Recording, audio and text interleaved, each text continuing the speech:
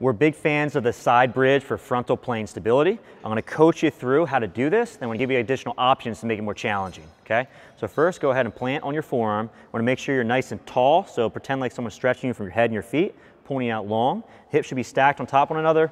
Shoulders should be stacked on top of one another. The first thing I like to do if you wanna make this more challenging is go ahead and lift this leg and hold. A little more challenge for the hips. You can put this back down again. The second way you can make it more challenging is by grabbing a weight. Go ahead and plank. Make sure this is right over top of the shoulder to improve some of the stability in the shoulder here. And then take this back down. The last thing we can modify to make this harder is go ahead and put your feet up on this bench. Very good.